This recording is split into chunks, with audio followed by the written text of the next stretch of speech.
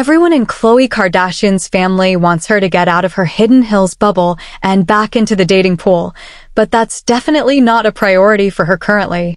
In fact, she said, it's the drama she went through with them both that's a big reason why she's slow to re-enter that world. I definitely think what I've been through is a factor why I'm not just like, let's just start dating again, she shared, almost definitely referring to the high-profile cheating and paternity scandals both of her exes put her through. I don't want to fuck up my kids. So much has already transpired that could potentially fuck them up that I don't want to add to that by bringing somebody new to the mix, Khloe continued. So far, people have been very disappointing.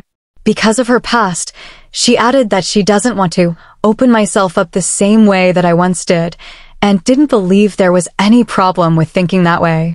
I think that's what growing up is. You learn to protect yourself, and I don't think it's a bad thing, she continued, telling producers she's happy and having a great old time with everything she's doing. She also told BFF Malika Haq that she might start dating after the new year, but currently was so not even in the mood. At one point in the episode, producers also asked Khloe whether she thinks she'll ever find love again. Kardashian was optimistic that, "Oh yeah, 100%. I can't tap out now, I'm not even 40, she exclaimed.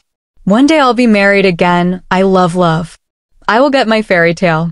I know one day that will happen, but I'm just not there right now. I'm not at that stage. I love sharing my life with me and my kids. I don't need anyone, she concluded. When I'm at the place where I want to date, I will.